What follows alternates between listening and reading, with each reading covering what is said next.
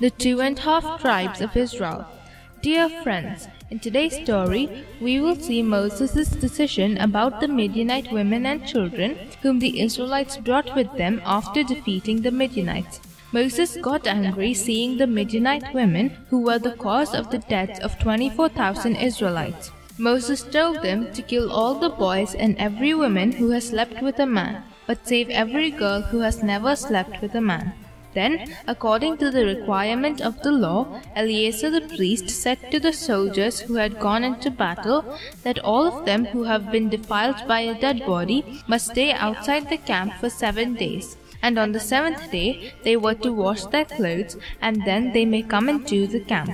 In the same manner, the gold, silver, bronze, iron, tin, and lead that they got as plunder must be put through fire and water, while everything else that cannot withstand fire, including the captives, must be purified by water.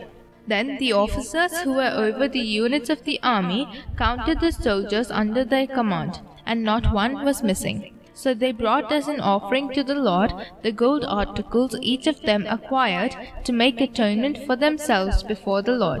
Moses and Eleazar accepted the gold and brought it into the tent of meeting as a memorial for the Israelites before the Lord.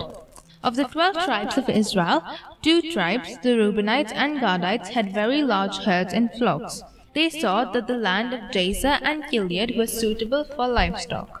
So they came to Moses and Eleazar and to the leaders of the community and asked them to give the land that the Lord subdued before the people of Israel as their possession, because the land is suitable for livestock. They also asked them not to make them cross the Jordan. Moses did not agree to their request.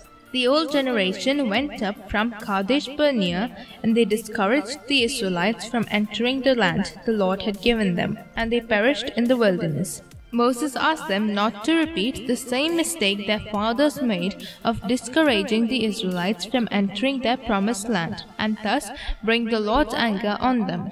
Then they told Moses that they would leave their women, children, and livestock in the land, but they will arm themselves and go before the Israelites until the Israelites have received their inheritance.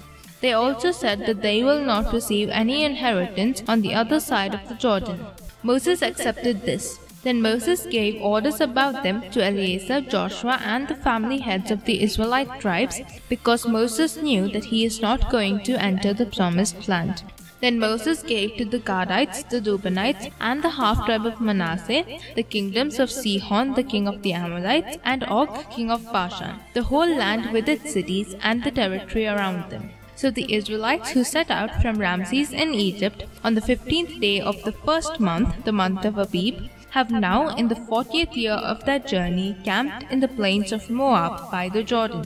This is their 42nd encampment. From there the Lord told Moses to say to the Israelites, "When you cross the Jordan into Canaan, drive out all the inhabitants of the land.